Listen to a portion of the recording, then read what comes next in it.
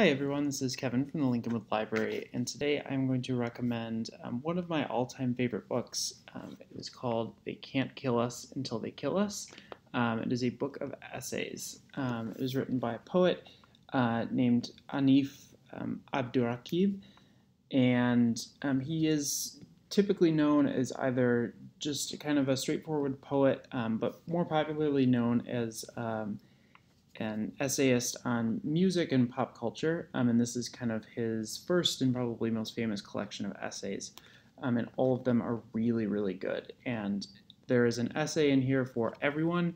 It's not just on one specific type of music. A lot of essayists kind of pick one or two genres. He writes about bands from Fall Out Boy, Carly Rae Jepsen, all the way to Nina Simone and Prince and hip-hop like Migos and really kind of everything in between. And it's really interesting. He draws a lot of parallels between different bands, and it's really interesting. He also writes on kind of more general pop culture, sports moments, and weaves them really beautifully with his personal life and the world in general. A lot of his essays are pretty short, and they're all very readable, and you can tell he's a poet because he has a very, very good way with words, and everything flows just really well. So I definitely recommend that you check out They Can't Kill Us Until They Kill Us.